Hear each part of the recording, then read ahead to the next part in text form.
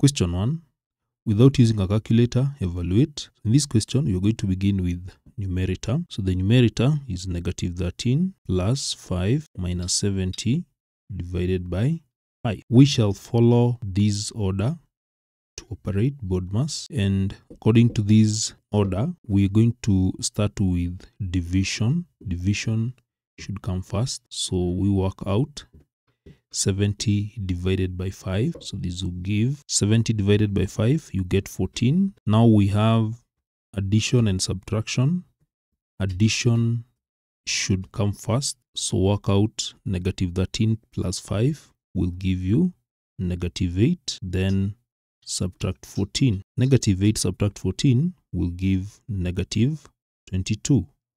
So that is the numerator.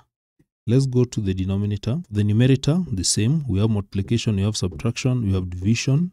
According to this law of BODMAS, the first operation should be division. So we have 9 subtract 14 multiplied by negative 3 divided by 21 will give negative 1 over 7. Now we have subtraction and multiplication. Multiplication should come first, and here we shall get 9 subtract.